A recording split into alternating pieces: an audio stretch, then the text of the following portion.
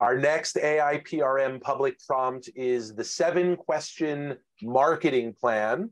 Really excited to hear this one. Again, you put in the search of AI PRM 7-question and Nicole's prompts will come up. This one's by AI Smart Marketing. It says, create a marketing plan for your business or for a campaign in just 7 short questions. And we have invited Andrew White to join us. Thank you, Andrew. Thanks. All right. Hi, Andrew. Hey, Nicole. Have you been using ChatGPT? Yeah, the ChatGPT and Bard. Awesome. But not GPT-4 yet. Okay. Well, welcome to GPT-4. I just made sure I switched it over. And we've got 7-question marketing plan. Fingers crossed this one works. quick question, Nicole. So you've built these prompt scripts. Yes. If as a user goes in, I don't know if we have time for this, but is that something you do differently to be able to create it as a script that you can follow? Yes. Okay. There's a way to make it work. It's different than the conversational prompts that you have with ChatGPT. Mm-hmm. And it breaks and changes. So I have to check my prompts. I checked them all last night, and this is where right now, I don't know if it's going to work. It may not, but we'll try. So I have to go in and change the prompts in the back end because when they do updates to GPT, sometimes things change, or AI PRM. So it is different building these, but we use them so often that it's worth going into and maintaining, at least for now. We have some other plans with this for the future. Sure. Okay, what does your business do? We manufacture weather sensors that connect with industrial systems and controls to automate facility operations during weather events.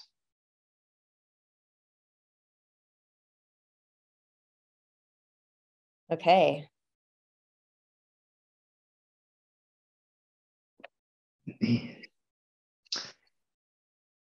I think I'm just going to copy this and put that in the first questions. What are you great at doing or producing? So we'll just use that same.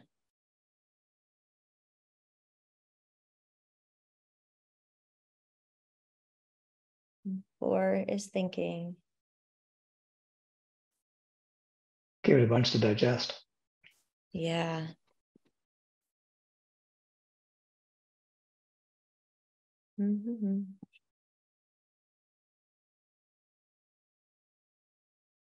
And the having ChatGPT hang like this is a normal thing. I would say this is still kind of a beta product where you run into issues. Oh, there we go. It had to think about it a bit more. What is the T? Thinking, thought.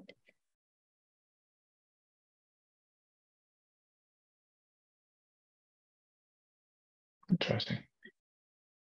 All right, who's your target audience? Facility managers. What kind of facilities? Weather facility? They can be buildings, can be municipalities, can be controls engineers.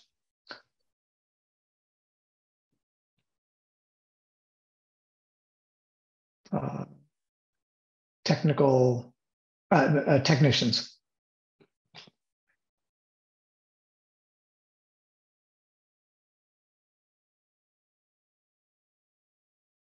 And installers. Yeah, that's fine. That's fine.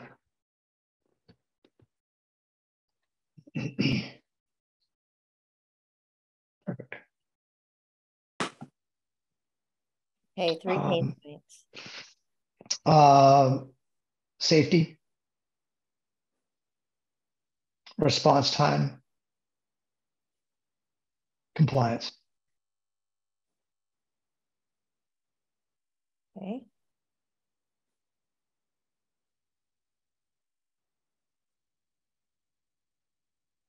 And what are the solutions that you provide for those pain points? Timely response to weather events. or just timely response. Automated control.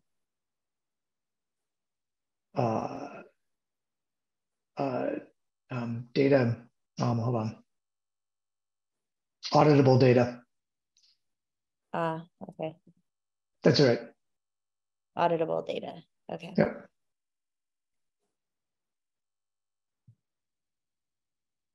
Oh, what marketing channels do you currently use? Building automation. So, I mean, well, help me understand the question. Does that marketing channels would be Facebook, Instagram, email, billboards? What channels? It's a challenge. We currently use distributors. So industry distributors and email and what would trade shows. And what? Sorry? Trade shows. And what would you like to use?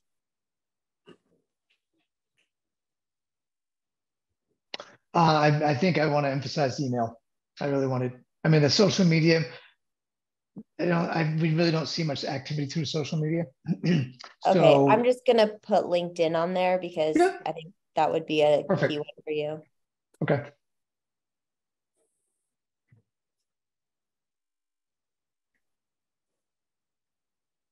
Oh, yeah. Do you have copy that it can learn from? Hold on one moment. What's your website, or would it be on your website or somewhere else? It's actually some text I've been working on. Okay. Hold on.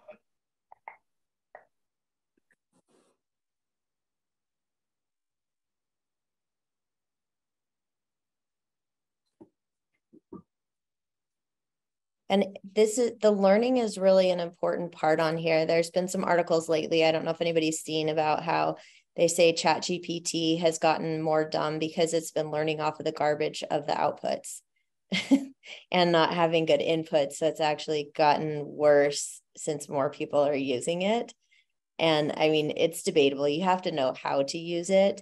But if you're to get the information that you want, and you have to know how to audit it to make sure that it's accurate. Mm-hmm. Do you want me to just drop this in the chat to you? Yeah.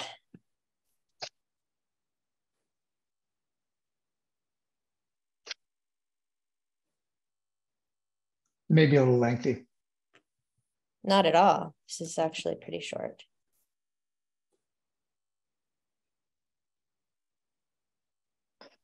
I mean, realizing going through this and because it's asking questions that are asking me to really step back, or asking all of us to step back and think through that question and what is the ultimate answer to it. So it's the process is refining my thinking about how I want to think about approaching the market, right?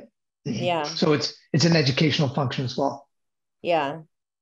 Comptus, COMPTUS. sales@comptus.com. And www.comptus.com.